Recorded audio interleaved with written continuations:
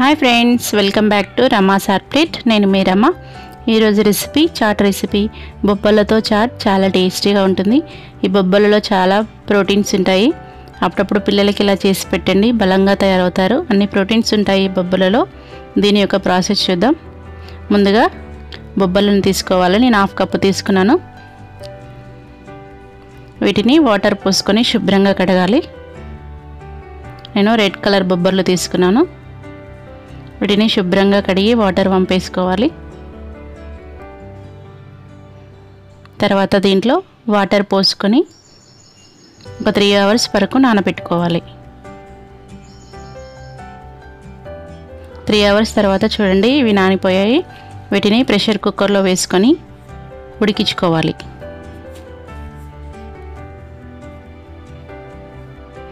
దీంట్లో కొంచెం ఉప్పు వేసుకొని ఉడికించుకోవాలి. చప్పగా ఉండకుండా టేస్టీగా ఉంటాయి. దీంట్లో 1/2 గ్లాస్ వరకు వాటర్ పోసుకొని మూత పెట్టుకొని 3 విజిల్స్ వచ్చేంత వరకు ఉడికించుకోవాలి. తర్వాత మూత తీసుకొని మరీ మెత్తగా ఉడికియకూడదు. చూడండి, ఇలా వీడియోలో చూపించినట్లుగా ఈ విధంగా ఉడికితే సరిపోతుంది. తర్వాత వీటిని పోపు వేసుకోవాలి. స్టవ్ మీద ప్యాన్ పెట్టుకొని 2 టేబుల్ స్పూన్ల నూనె వేసుకోవాలి. నూనె వేడిన తర్వాత 1 టీ స్పూన్ ఆవాలు, 1 టీ స్పూన్ జీలకర్ర వేసి వేయించుకోవాలి. తర్వాత 2 పచ్చిమిరపకాయలను పొడవుగా కట్ చేసుకొని వేసుకోవాలి. వీటిని బాగా కలుపుకోవాలి. ఇవి వేగిన తర్వాత వెల్లుల్లిపాయను సన్నగా తరిగి వేసుకోవాలి. తర్వాత మీడియం సైజు ఉల్లిపాయను తీసుకొని సన్నగా కట్ చేసి వేసుకోవాలి. ఈ ఉల్లిపాయలను ఎక్కువ వేయించకూడదు, క్రంచిగా ఉంటేనే బాగుంటుంది చాట్ అనేది.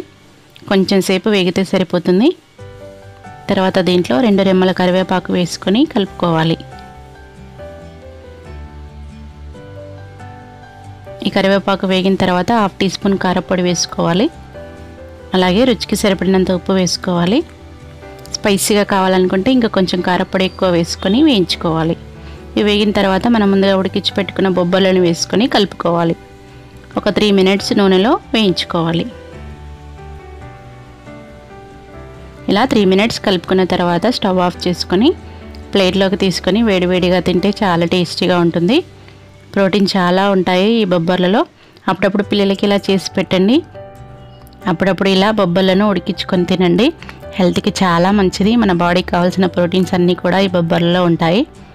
ఇలా ప్లేట్లోకి తీసుకొని ఉల్లిపాయలను సన్నగా తరిగి కట్ చేసుకొని తింటే చాలా టేస్టీగా ఉంటుంది. పైనుంచి కొంచెం కావాలంటే నిమ్మరసం వేసుకొని కూడా తింటే ఇంకా చాలా బాగుంటుంది. ఈ చాట్ రెసిపీ మీకు నచ్చినట్లయితే లైక్ చేయండి, షేర్ చేయండి, కమెంట్స్ రాయండి. ఒకసారి మీరు ఇలా ట్రై చేయండి. మీకు ఎలా కుదిరిందో మీ ఫీడ్బ్యాక్ని తప్పకుండా తెలియచేయండి. Thank you for watching.